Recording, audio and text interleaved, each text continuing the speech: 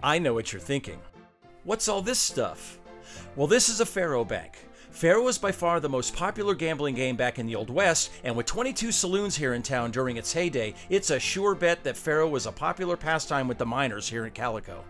In fact, Wyatt Earp's brothers James and Virgil were in Calico trying to establish a faro business in 1885. The game was easy to learn and play, and it was possible to enjoy the game for a long time without losing a lot of money. There were 4 basic pieces of equipment in a faro bank. The layout was made up of a single family of 13 cards, usually spades, arranged in order from the ace around to the king. Suits did not matter in faro. The casekeeper kept track of every card turned by the dealer. A bead was moved for every card turned. The check rack held the checks which were used for betting. And the dealer box held the cards. To start the game, the banker would shuffle the cards and place them face up in the dealer box as punchers made their bets on the layout. When all the bets were made, the banker would remove the top card, called the soda, uncovering the losing card. Then the losing card was removed from the box, revealing the winning card.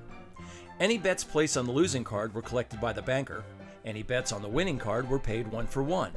Bets on all the other cards were not affected. Punchers could make several wagers and could bet flat on a single card, or they could place bets on multiple cards by placing a check between 2 cards,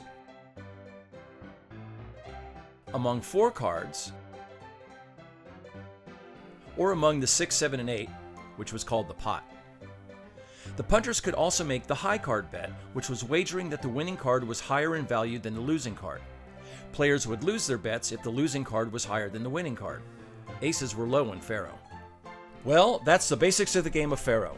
I should tell you that the odds for the players were so good that faro bankers had to cheat a little bit to make sure that they could earn a living, and yes, sometimes they got caught. Take some time and look at some of the other exhibits here at Lil's and click on the QR codes for more information. Now, if you're interested in playing faro in person, consider coming back to Calico for California Days on President's Day weekend in February, or for Calico Days at the end of September. I have a whole gambling hall filled with Old West games with a seat at the table just for you.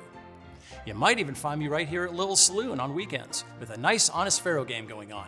Be sure to check in whenever you're in town.